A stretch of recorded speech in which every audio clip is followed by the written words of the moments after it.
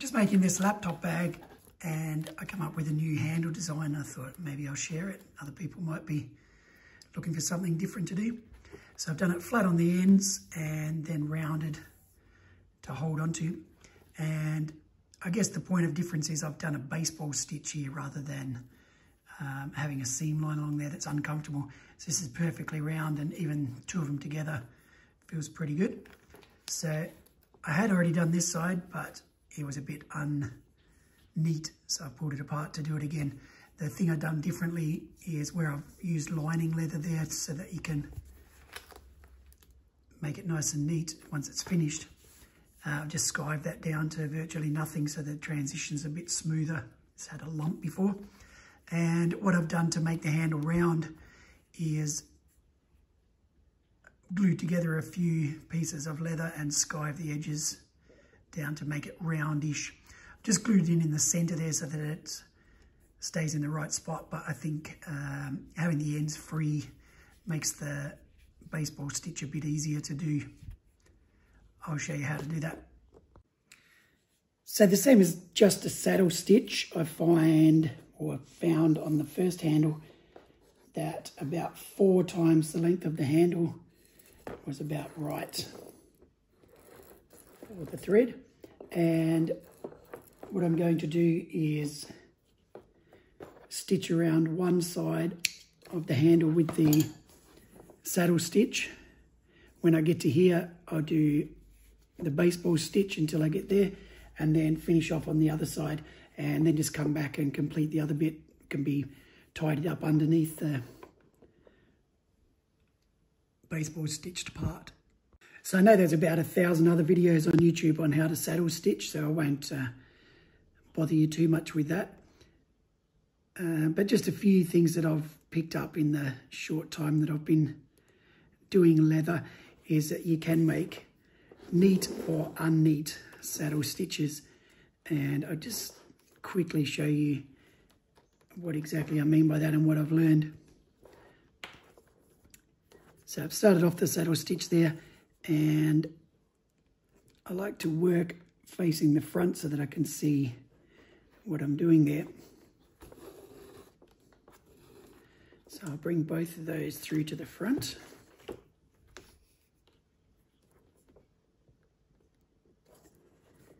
And to make sure that you keep them fairly neat,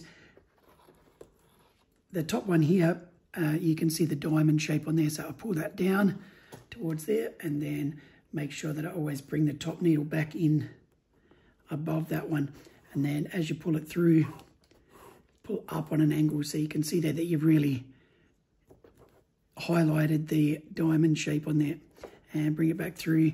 Same here, so bring that one across and down, so to the bottom end of the diamond, and then this one through on the top, so it's stacked on the top there, and it just makes for a much neater thing. I'm going to finish off the thing here. I'll probably fast forward this so you don't have to watch the whole thing.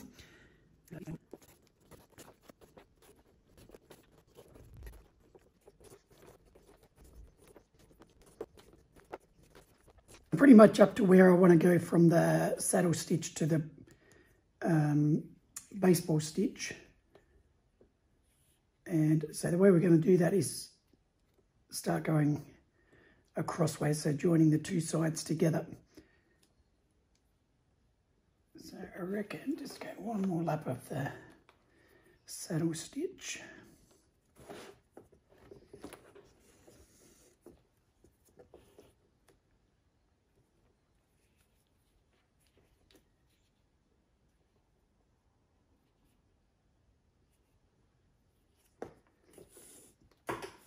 Got that one there.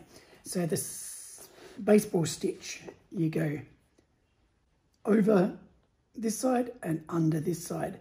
So we need to match up where the holes are. So that's on the edge. So we've got 1, 2, 3, 4, 5. 1, 2, 3, 4, 5. So if we go from that one to the 5th hole,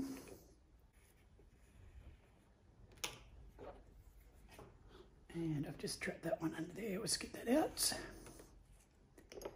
So from there,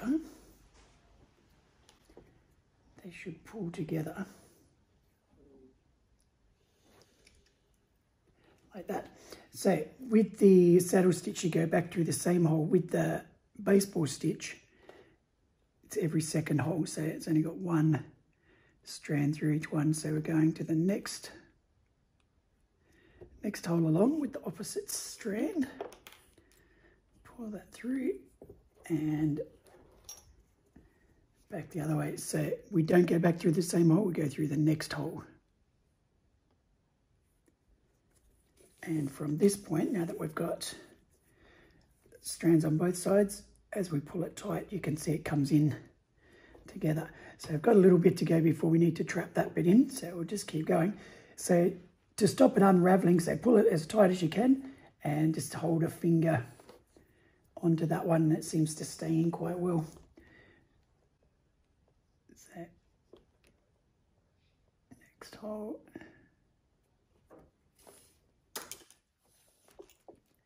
And just hold that one down, and we can tighten that more once we've gone back through the next one. This is quite awkward doing it while I'm filming, but if I get it into a better position, it can actually go along a bit quicker. So you can see each time you do every second stitch, pull it tight, lock that one down, and it doesn't come undone.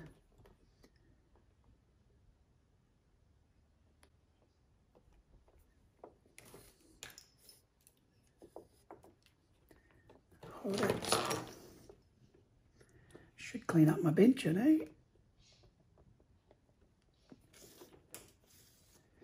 And we're probably up to where that needs to go in. Next one, perhaps.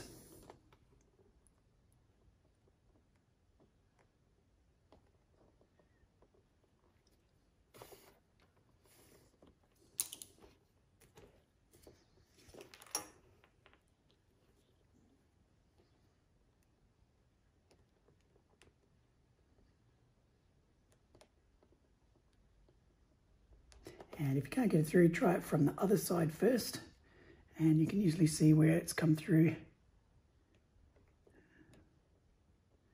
Follow it back through.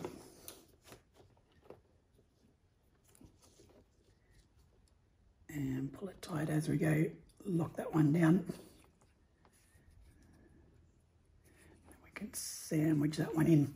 And you should be able to still see the holes. This is the same punching as it would be for a saddle stitch. So nothing different there.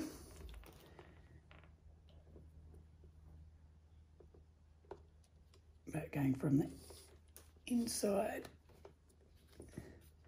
and pull it tight.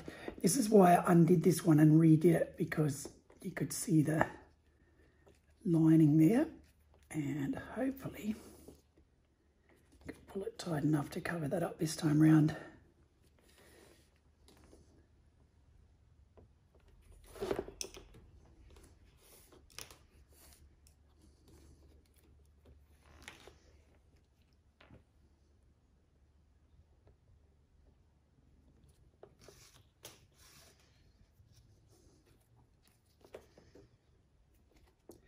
You can see I've pulled it tight there, and I've covered that over now. So lock it down into the next hole, not to the same hole. Just hold that down so it doesn't unravel too much. So not the same hole, the second hole, or next hole in line. If it doesn't go through, try it from the outside, make a bit of a gap, and should go through. And pull it tight, lock it in. I'm just going to ignore the camera and try and get this done.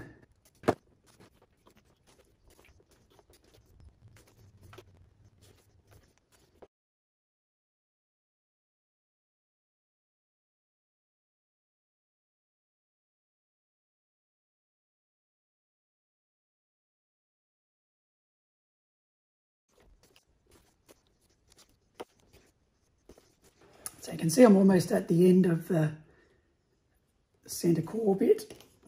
So we want to cover that as tight as we can, because last time there was a bit of a bump. So make sure you keep some tension on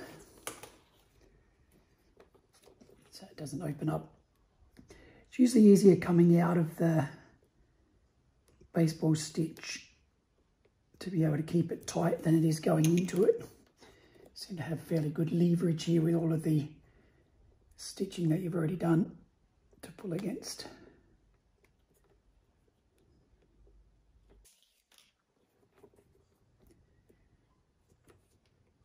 And you can see that it's got a bit of a twist in it. That's pretty normal when you do a baseball stitch, but that's part of the reason I don't glue the core in there, because it does make it easier just to twist it back into shape after you've finished.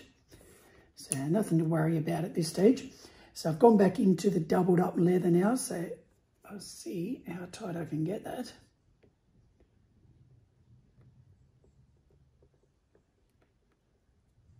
If I can get it in the hole, there we go.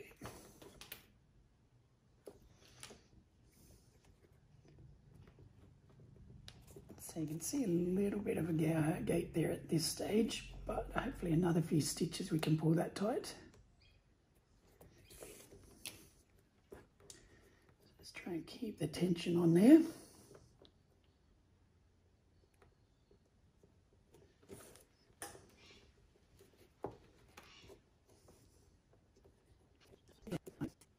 So we did 5 stitches before this.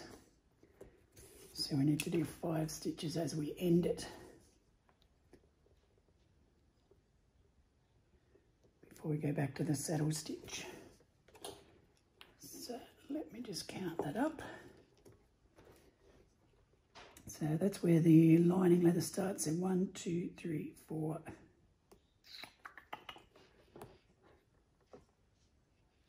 Let's go one more. Or is that it?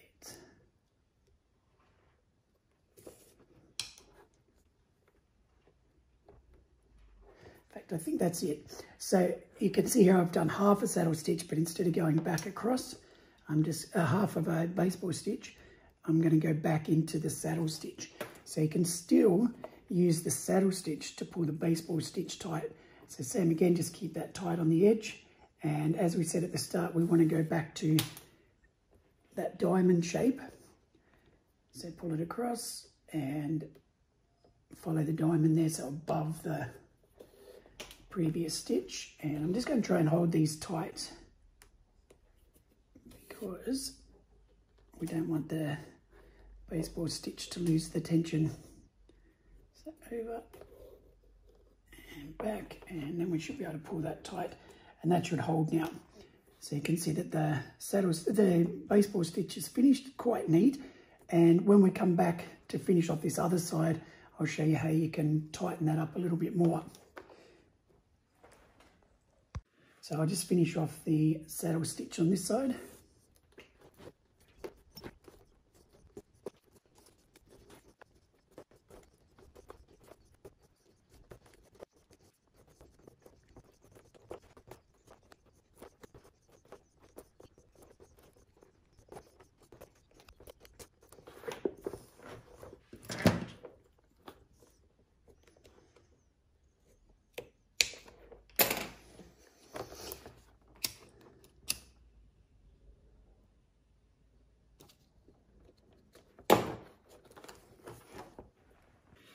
So that's the stitching done, but as you can see, it's very twisted. Not to worry, it does untwist quite easily. Just need to massage it back into its place. Just try and get the seam relatively lined up.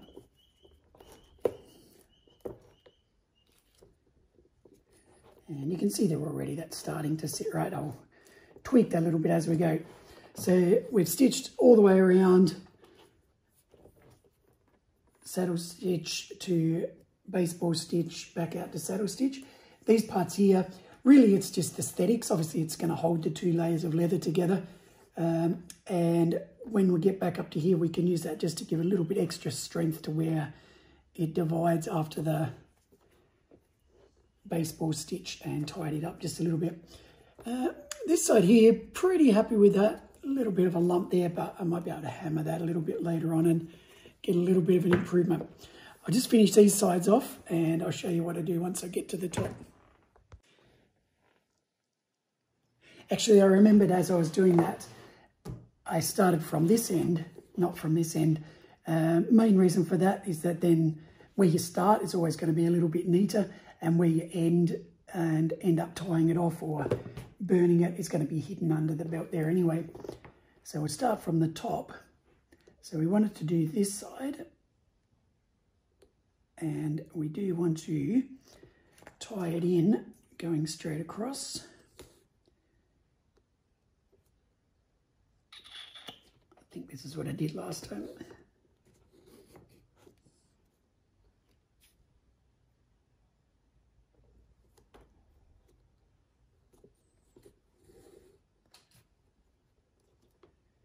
So, I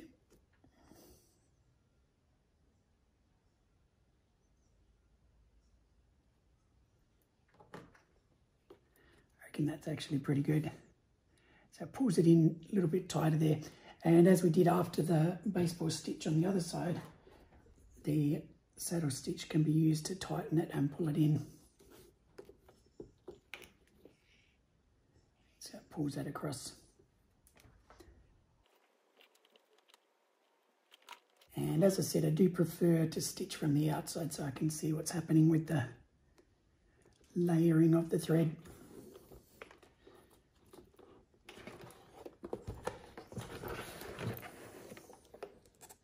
You might be wondering why I didn't do this before I attached the handle, but as you can see down here, I've wanted to join that in neatly there, so I need to go over the loop before I put it in, and this part is all attached with the main seam of the bag. I probably could have attached this afterwards, done the whole handle set up afterwards, but in this case I didn't, so hence the reason that looks quite awkward, and trust me, it is as awkward as it looks.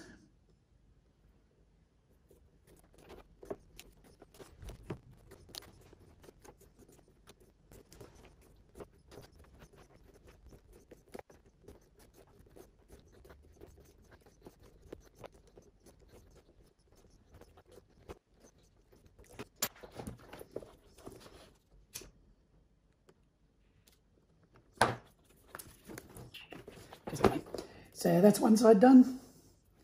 Keeps it in relatively neat, and I'll just finish off the other side.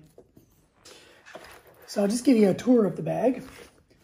The reason I did the baseball stitch is, like we said, wherever it sits, it seems to be quite comfortable. You don't get a seam sticking into your hand. It's quite nice. So this one I made as a laptop bag. My wife has requested it, but we'll see. And it's got a zip up inner pocket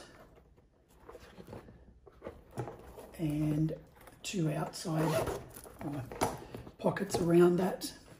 So it fits this is a 13-inch MacBook. It would fit a 14-inch computer quite easily, as you can see on there.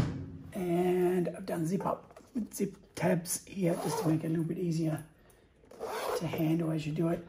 And debating whether to put a crossbody handle on there or whether it's just a hand carry. Let's put some rings on and a loop. So I'm going to coat this in leather conditioner. That's got my go-to finishing product now. And if you're interested in buying one of these, go to our website at priestcraft.com.au. I might put this one on. Thanks for watching.